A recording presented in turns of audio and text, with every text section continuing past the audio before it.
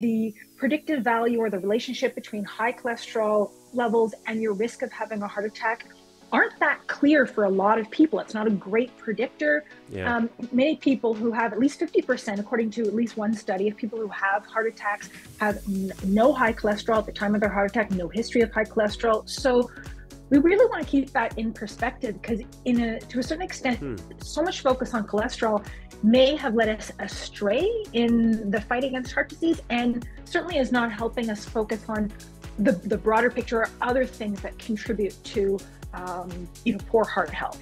Ultimately, the endothelium is this living lining, and it's what we do that will help that in terms of heart health. When there is an issue or a buildup somewhere, we might be better off asking, well, why did the endothelium fail us? Why didn't it do its job in keeping that area clean and healthy? What perhaps did it need that it wasn't getting, or which factors exacerbated that or impaired it from being able to do its job?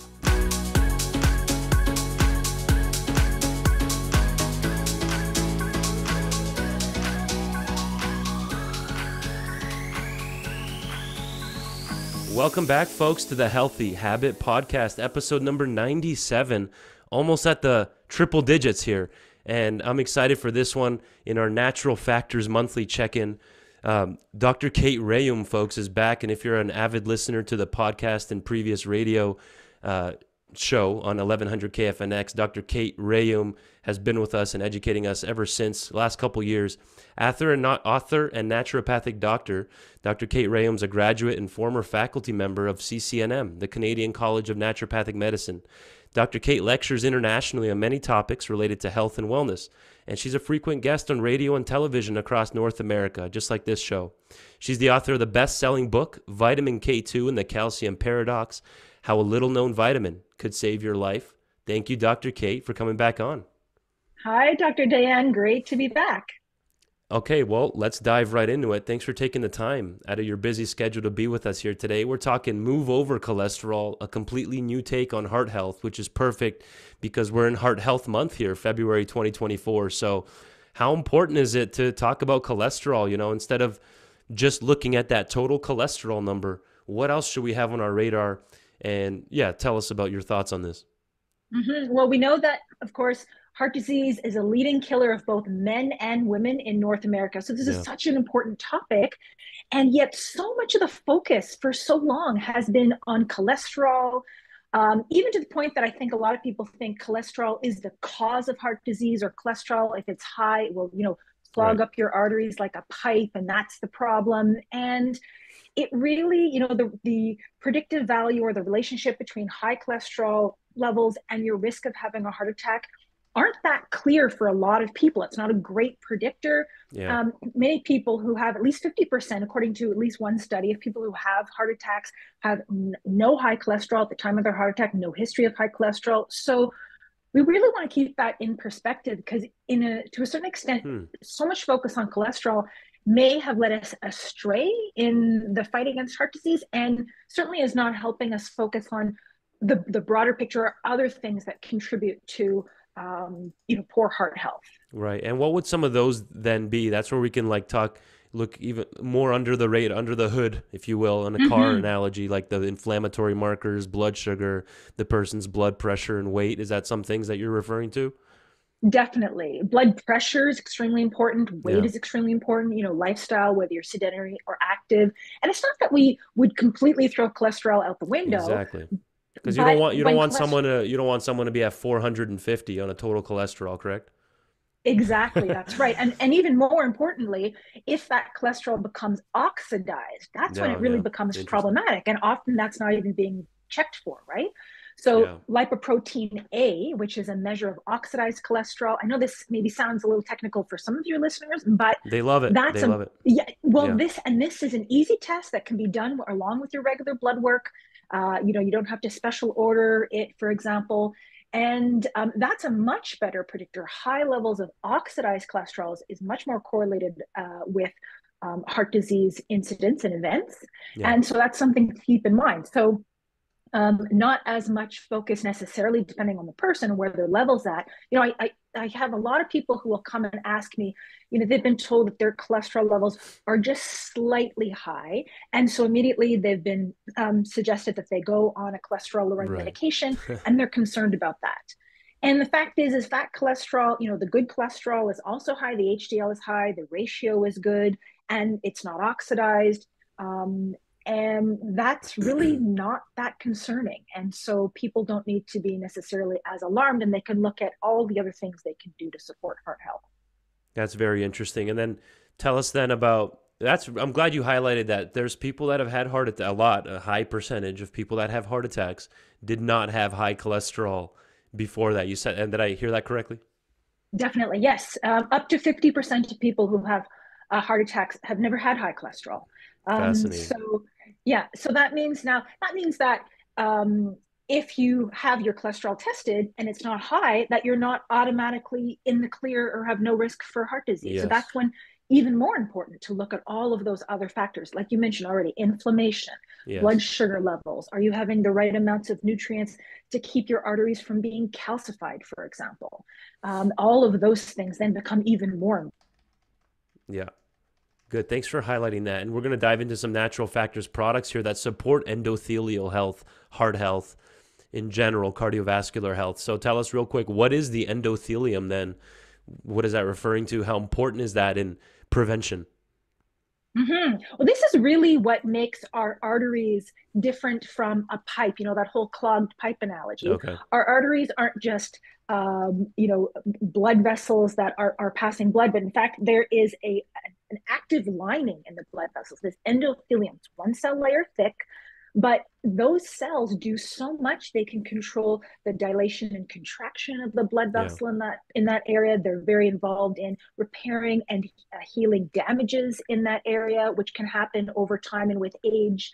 And so ultimately the endothelium is this living lining, and it's what we do that will help that, in terms of heart health. When there is an issue or a buildup somewhere, we might be better off asking, well, why did the endothelium fail us? Why didn't it do its job in keeping that area clean and healthy? What perhaps did it need that it wasn't getting, or which factors exacerbated that or impaired it from being able to do its job?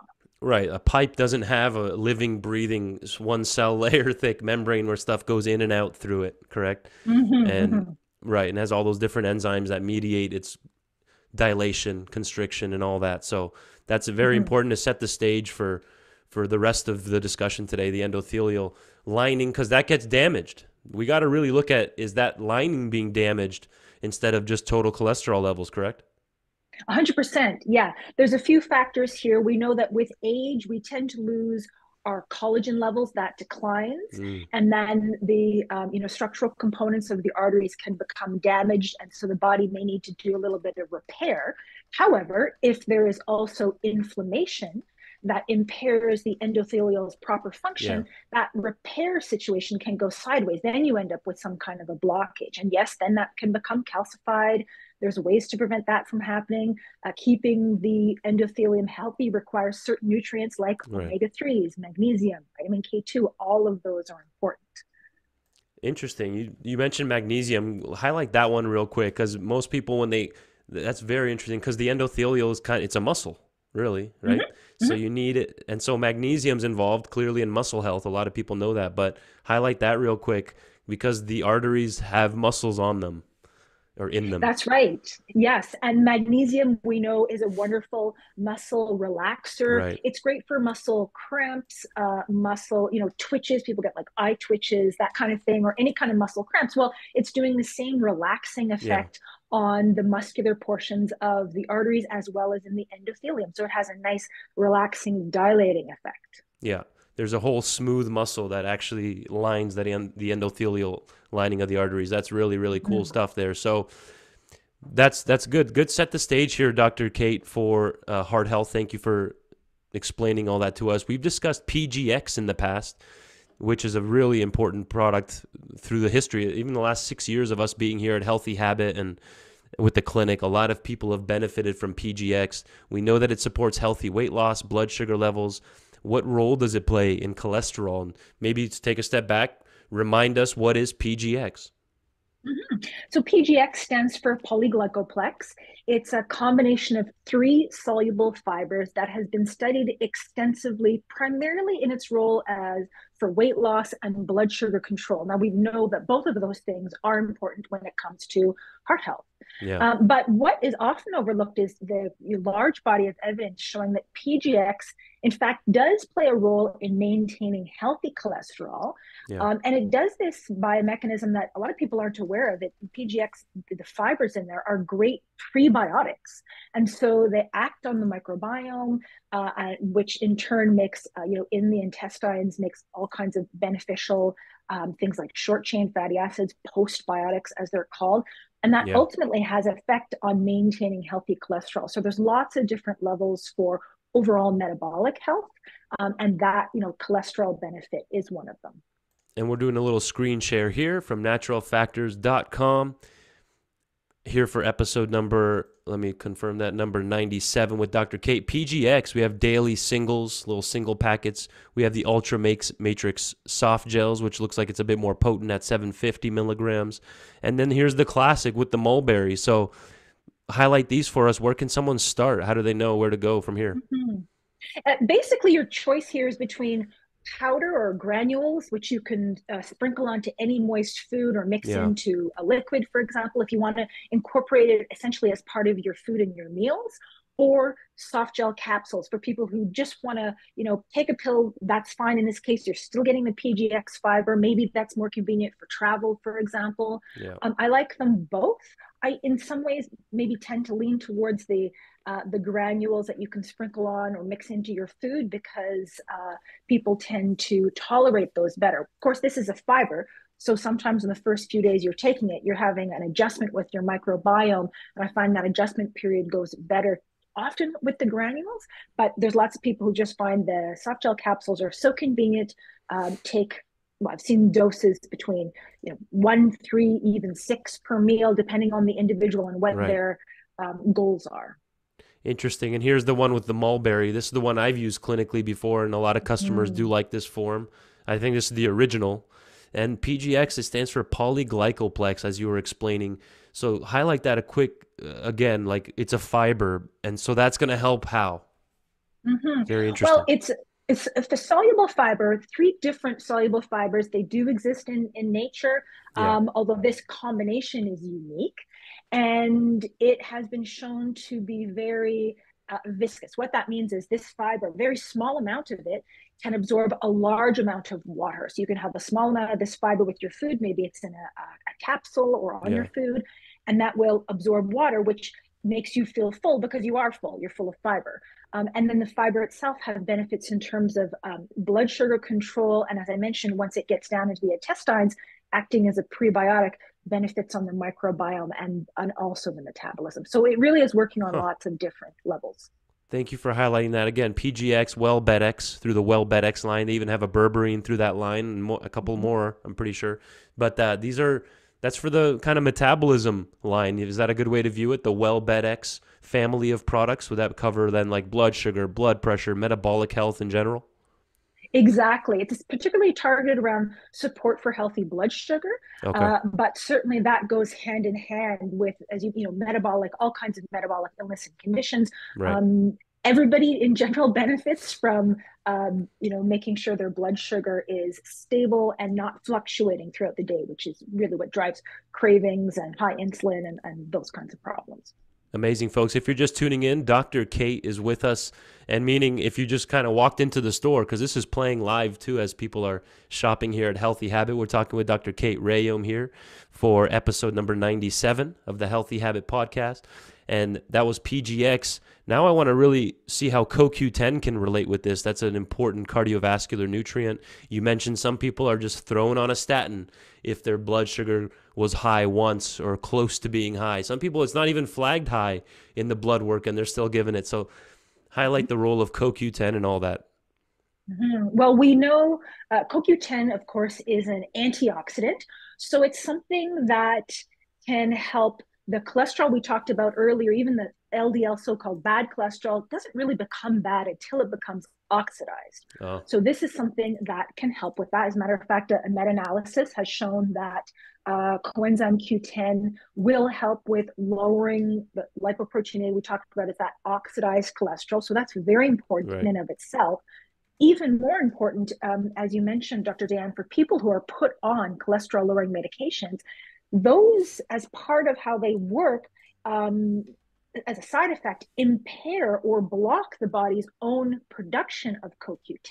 Uh-huh. And so you're trying to do something good for your heart health, supposedly, by lowering your cholesterol, but then you're impairing your body's ability to protect the cholesterol you have from becoming oxidized. So super, super important for people who are taking statin medications, um, to be aware of this, and be taking CoQ10. If you're not sure, speak to your pharmacist about it, Right. but it is something extremely important in that instance.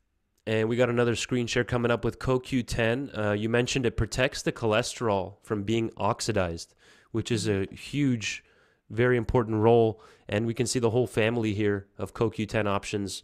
We have the 100 milligram, we have a 200 milligram soft gel, we even have a 50, and then even the ubiquinol form, so which are these are more expensive. This is the active form of CoQ10. So tell us how to differentiate between these. We've had customers in the store standing in front of the section here at CoQ10 and asking us, which one do I go with? Yeah, and you don't want to have a degree in biochemistry to shop for supplements, but when it comes to these two, so basically CoQ10 in the body and in nature exists in two forms: ubiquinone, ubiquinol. Yeah. One has an electron, one has room to receive an electron. The point in terms of shoppers is, the ubiquinol, has been shown to be more effective. And I would say roughly, depending on the studies you look at, 25 to 40% more effective, but it's Okay. also roughly that much more expensive. So if you're on a budget, you can get the benefits you want with a regular CoQ10 ubiquinone. You Yeah. might need to take a little more. If you have more of a budget for your supplements, ubiquinol, you are getting more bang for your buck. It's more effective free radical quencher, Yeah. an electron donor, but that's sort of, to explain that. So if a cost is an option, go for the ubiquinol. If Yeah. not, lots and lots of research about the standard ubiquinone form of CoQ10. And then highlight that real quick. Ubiquinol is the active version. Ubiquinone Mm-hmm. isn't ready yet necessarily. It still has to get converted to the active form before it starts having all the benefits in the body. Is that correct? Exactly, which will Yeah. happen in the body. But for people who have specific health concerns, maybe somebody who's been taking a statin medication, and again, if cost isn't a concern, this ubiquinol is a little bit more expensive, but it's also more effective. Amazing. Again, ubiquinol, you have the 200, 100. This is the active one. It's ready to go. Ubiquinone's another option. If you're more on a budget, you're still getting incredible health benefits. There's so much research to back CoQ10. So critical player on up Dr. Kate's sleeve when it comes to protecting the heart health. Up there with magnesium. We talked about regulating the blood sugar. I want to highlight that real quick one more time. What's the connection there between blood sugar and the endothelial lining, like heart protecting against heart attacks, blood pressure? Is it the sugar? If it's around the bloodstream too long, it just starts kind of hacking away, damaging that endothelium? How does that work? There's so many, it works on so many different levels, or creates Yeah. problems on so many different levels. High blood sugar tends to mean higher insulin levels. When insulin Right. levels are high, that impairs the body's ability to have a healthy endothelium. When blood sugar is high, you end up getting what's called glycation, or ultimately tissues and even cells like red blood cells become kind of Yeah. coated in that sugar. And that then is problematic and can impair the cardiovascular system, again, the endothelial system. So maintaining a healthy blood sugar, although we think of that as Yeah. separate from heart health, it's a very important part of heart health. Right. And well, BetX, though, that line, it even says on the PGX bottle, it's a glucose management system. So thanks for highlighting Exactly. that product as well. And especially if you're on a statin, you want to start researching CoQ10 and its connection with statins, how they get depleted too. So I think we have time for, I want to highlight berberine as well, since we did mention that. And that can be taken with PGX. Have you done that? Used it in that way? It can be taken. Now, both PGX and berberine are for supporting healthy blood sugar. So for Right. somebody who's just starting out, you might want to try one or the other to Okay. see the effect on the blood sugar first before combining them. And they can be safely taken together, but taking them both together at once, all to start, may change the blood sugar too quickly. So, usually one or the other. We know that there's been a huge trend around berberine for good reason. Right. Lots and lots of research around it and its ability to support healthy blood sugar. And that, the word is getting out on that right now. Yeah. Which is good news. And it works by a completely different mechanism than the PGX fiber that I mentioned before, but it also does lots of good things, once again, in the Yeah. microbiome. And that's where the benefits start. Got it. So then let's do a step back again. Very important question: when is cholesterol a problem? People, they've had their lipid panels checked. How do they know? Like, when should they start getting concerned? What's the good take home there? Like, how do we know when it's getting oxidized? How do they know that in a typical blood panel? What else should the Mm-hmm. doctor be checking? You mentioned it, but it's a good recap. Definitely. So, as part of that cholesterol panel, when the cholesterol test is being done, to also include LPA or lipoprotein Okay. A, which is a measure of oxidized cholesterol. And it wouldn't hurt to have, something like a measure of inflammation also being checked with Okay. that, along with that panel. That's helpful as well. But that really is when we need to become concerned. Yes, if cholesterol is extremely high and the person has all kinds of other risk factors, maybe smoking, high blood pressure, overweight, family history, well, yes, then all of those things need to be addressed. Right. But for individuals whose only otherwise healthy, has no other risk factors, slightly elevated cholesterol, especially if this oxidized test comes out normal, then maybe not as much cause for concern. Right. And then I think it's important, you mentioned this, that people remember that it's not just about, even if it's normal, even if your lipid panel comes back perfectly well within range, still add on some of those other markers, correct? Yes, because you still want to make sure that your endothelium is healthy. So things Yeah. like omega-3s, magnesium, keeping your blood sugar healthy, all of those things are still important because, Right. yeah, we do want to know that cholesterol isn't the only thing to focus on with heart health. And then the last, we'll finish off here highlighting theracurmin because, can this play a role in cardiovascular health? People think of it just for pain. If their knee is sore, oh, then they think turmeric, curcumin. Can Mhm. can curcumin, turmeric play a role in cardiovascular protection? Definitely. You're right. We tend to think of curcumin as a wonderful natural inflammatory, which it is, but Yeah. inflammation is important for more than just aches and pains or sore joints. It is definitely, fundamental to the heart health process that we Yeah. want to, keep inflammation at a healthy level. And curcumin is also a fantastic antioxidant. So again, protecting your cholesterol from becoming the damaging type of cholesterol. And so it really does, it's like a 1-2 punch. It has a number of benefits on different levels. And it's interesting. I was researching that curcumin, turmeric can also, either of them, both of them have been shown to do this, can help with metabolism and weight loss, which is a key driver in this heart disease epidemic and the rates of heart attacks that are happening. We're also at an obesity epidemic. So, how Mm-hmm. important is that to get the weight under control, to take pressure off the arteries and the heart? So important. There is that physical aspect of carrying extra weight is literally more work on the Yeah. body, on the blood pressure, on the heart. And so there's just that, almost, you could say, mechanical aspect of it. But then, of course, with a lot of extra weight, the metabolism tends to change in ways that can predispose us to more cardiovascular issues. And so that's important. And, surprisingly, studies have shown that even losing a small amount of weight, even losing Yes. just 5% of your body Exactly. weight, Yep. can really lower your risk factors for all these kinds of conditions. I was mentioning, I think it was with a previous guest recently, that even like 2 pounds of weight loss starts Mm-hmm. taking points, multiple points off the blood Yeah, pressure. Is that what you're referring to? exactly. Yeah. So people think, oh, they need to lose it all or they need to lose Yeah. 100 pounds. But even that just that 5% Yep. has been shown to make a meaningful difference in health.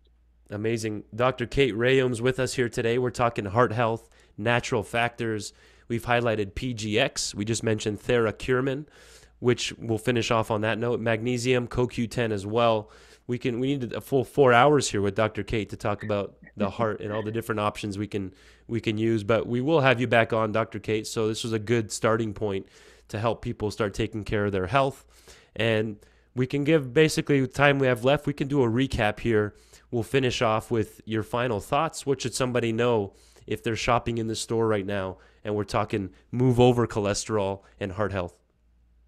That even if you haven't been told you have high cholesterol, that heart disease is still the number one killer of men and women in North America. And so still worth paying attention to your heart health with nutrients like omega-3s and magnesium and things that help the endothelium, as well as keeping the blood sugar level stable, things like PGX, things like berberine. And on a great note, I think to end with, studies have shown that laughter is helpful for the endothelium. Okay. And so if you can work that in as well, then it helps to keep your endothelium healthy.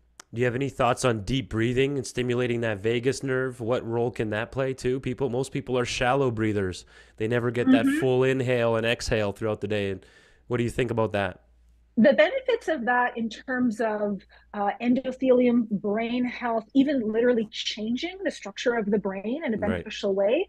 Some of the research on that is remarkable. It's such a simple thing that kind of resets us and can actually make a difference. Well, thank you for coming on today for episode number 97, Dr. Kate, all the way from Canada. Appreciate you coming on, and I look forward to our next discussion. Thanks, Dr. Daya, and take care. Happy Heart Health Month.